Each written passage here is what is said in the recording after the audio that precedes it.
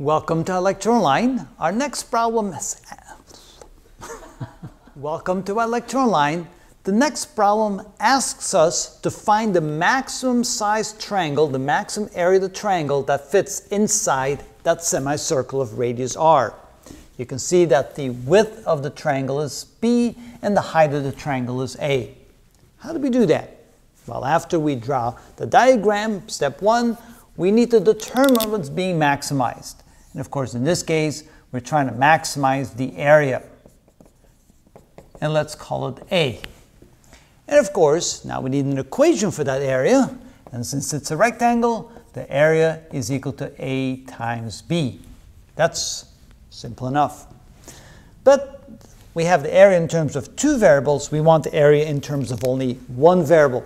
Therefore, we're going to need a constraint so we can relate A to B. So what's our constraint? Well, if I look at this triangle right here, we can see that the hypotenuse is r, this side is a, and this side is half the width b over 2. And Pythagorean theorem tells us that r squared is equal to a squared plus b over 2 squared.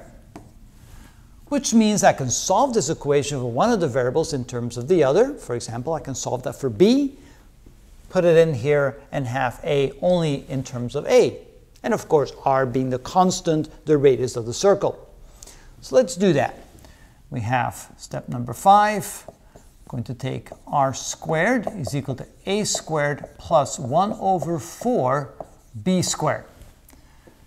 So we have r squared minus a squared equals 1 over 4 b squared, or b can be written as 2 times the square root of r squared minus a squared. So I take the square root of both sides, I bring the 4 over here. Well, of course, the square root of 4 is 2. Bring it over here, and that now gives me the right relationship between b and a. And that I can plug in here. So now I have the equation a equals a times 2 times the square root of r squared minus a squared.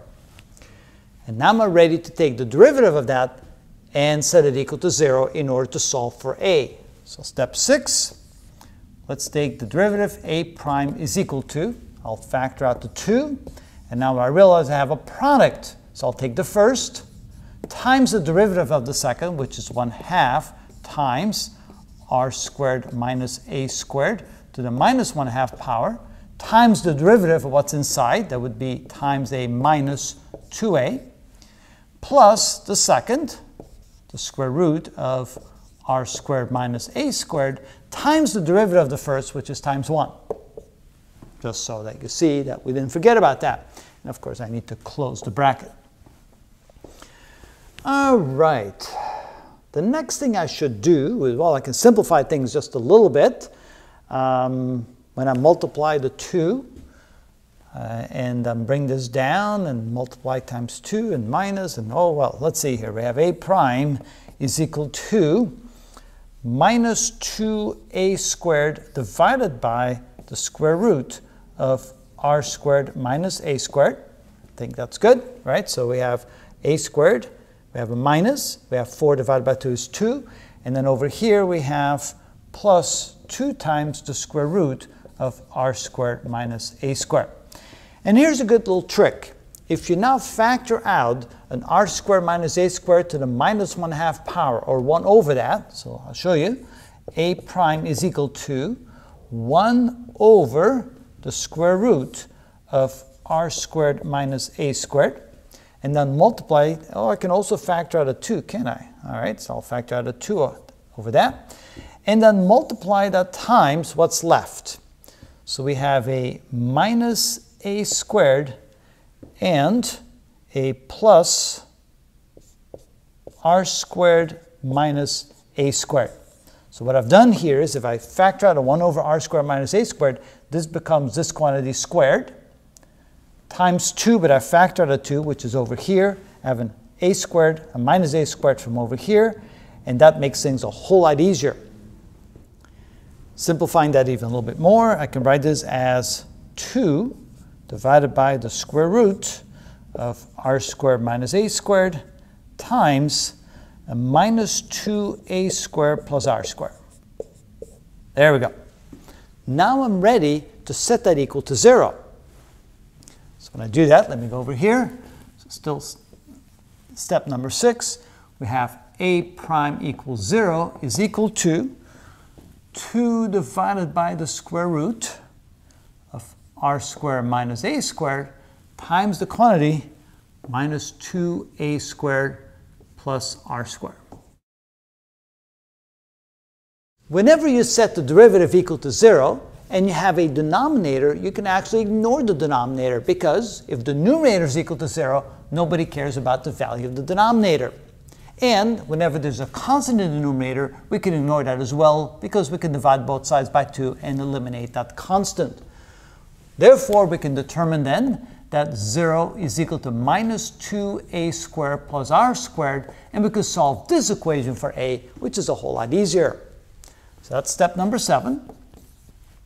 So we have 2a squared plus, not plus, I'm leaving the r squared on the other side, equals r squared, or a squared is equal to r squared divided by 2.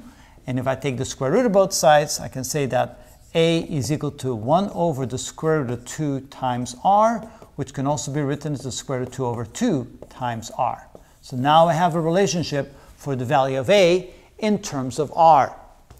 That gives us the height of the rectangle. What about the width of the rectangle b? Well, I can then plug that in here and see what we get. b is equal to 2 times the square root of r squared minus a squared. Now a squared is r squared divided by 2, which means that this is equal to 2 times the square root of r squared minus a half r squared, which is 1/2 r squared. And this can be simplified as 2 divided by the square root of 2 times r. Now let's write that down. b can now be written as 2 divided by the square root of 2 times r. Now, an interesting note, what if we take half of b right here, b divided by 2? Well, b divided by 2 is equal to half of this value, which is 1 over the square root of 2 times r, which is the same as the square root of 2 over 2 times r, which means that half of b is exactly the same as a, which means that this area right here is an exact square, and this area right here is a square as well. Now to find the total area, and I'm running out of board space, so let me come over here. This is equal to a, which was determined to be the square root of 2 over 2 times r, times b, which was 2 divided by the square root of 2 times r. Of course, that cancels out, and we end up with r squared as the total area of the largest rectangle that fits in a semicircle. And that's how it's done.